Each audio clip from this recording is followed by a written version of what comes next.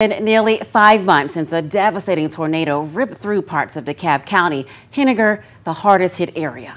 One woman has been without critical parts of her home ever since. She and her grandchildren are stuck now in unlivable conditions. But now the community is coming together and trying to lend a helping hand.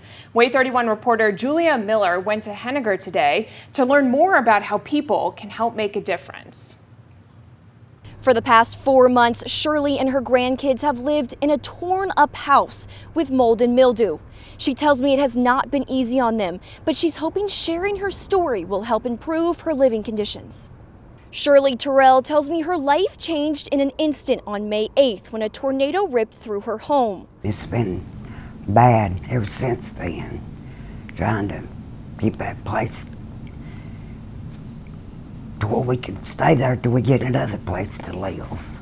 She says they lost everything that makes a home and have nowhere else to go now. Every drop of rain and windy day only increases the damage.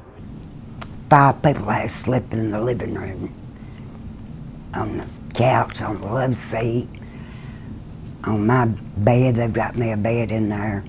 It's just been pretty rough. While the living conditions have taken a toll on Shirley's health, she tells me she's staying determined for her grandkids. And my grandkids, I don't know where they'll go.